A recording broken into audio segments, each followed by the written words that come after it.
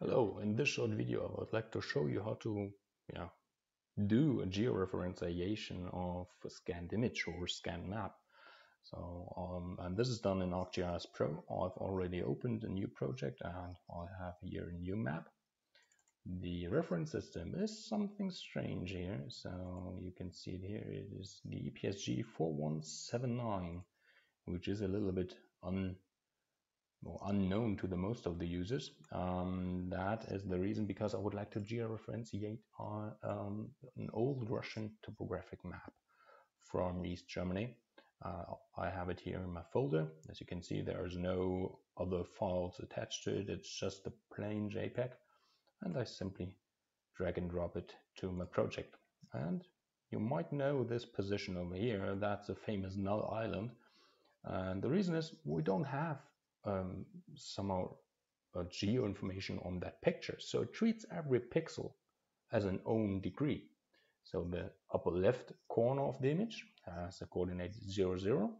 And due to the fact that the picture itself has, let's have a look into the rest information, 3,346 columns and 3,644 rows, I assume that the lower right corner is exactly at that degrees. So let's have a look.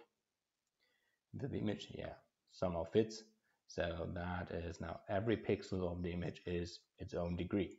That does not make sense somehow. So what I will do now, I will create a real representation on my GIS project here. So I'm opening up the imagery toolbar. Let's select georeference, and now I'm in georeferencing mode. So I will have the possibility to add control points, have a table of my control points. I'm already opening this one. And let's do the first step. So I would like to move that edge of the map to the real location, somewhere in East Germany. So I can see the coordinates here already. So that's 52 degrees north and 12 degrees east. So let's add a control point. I'll try to be as exact as I could do. So left click and then right click into the map again and define the real coordinates, 12 and 52. There we are. Map is gone, or the picture is gone, due to the fact that I'm auto applying my changes. Yeah, so when I'm zooming in again to my layer, I do have the same situation now, but of course the coordinates are now in the upper right corner, but I have moved my image. What I will do now is I will scale it a little bit. So I have the upper left corner of my image.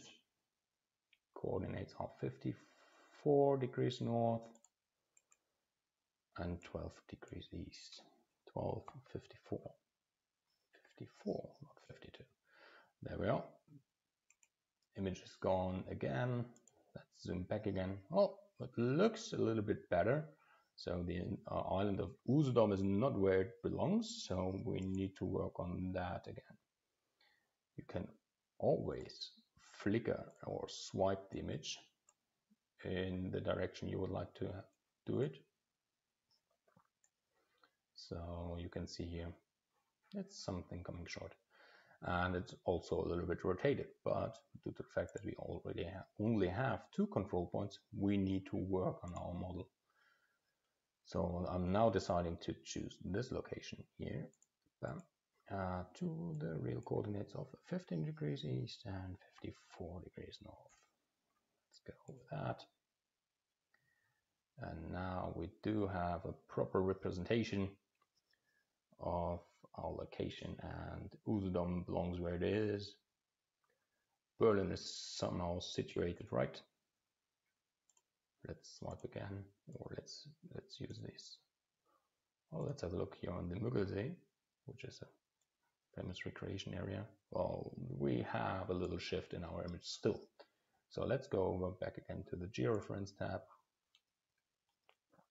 Select the last corner, the lower right corner of our image. Add the control point. And due to the fact that we already have 3 points, ArcGIS Pro is able to determine a formula or mathematical representation of the transformation itself which is based on the first order polynomial, so-called affine transformation. And due to the fact that it already has the model, he can assume target coordinates. And the target coordinates for that pixel on the picture is 15.1 degrees east and 52, which is not the case in our picture, so I'm changing that. And now I do have a little problem. So our residuals are quite big, and that is always, let's say, an indicator for bad georeferenciation, because the model cannot fit all the control points, and it tries to eliminate the errors at the control points to its maximum, or to its minimum. So minimum errors at the control points. But let's have a look here into the city center of Berlin. Well, the representation of the Ulmetsburger Bucht here, maybe. Where is it in the map? It's over here. So let's swipe that out with the real georeferenced base map. It's not that good. No, doesn't fit. Doesn't fit where it needs to fit. So let's go back again. And how can we increase the quality of georeferenciation? So to use another transformation method, like second or third order polynomial, you need more control points. I already have that new control points, so I'm deleting now all control points, and I'm importing my new ones. I simply have worked on that prior. So these are now the new control points. You can see, well, they are more or less located in the same area, so I have them here in the edges. I do have some other control points here at the cross points of longitude and latitudes. And I do have some real world control points where I was somehow able to determine them in the map or in the picture as well as in the base map. So I'm pretty sure that they should be the same object in reality. But let's have a look. We see still some big residuals. That comes from the transformation at the moment. So I'm now working with first order polynomial transformation. You see, well, there are lots of errors or big errors. So when I'm choosing now third order polynomial transformation, the errors are somehow decreased. There are still some, I am aware of that. So let's have a look and do somehow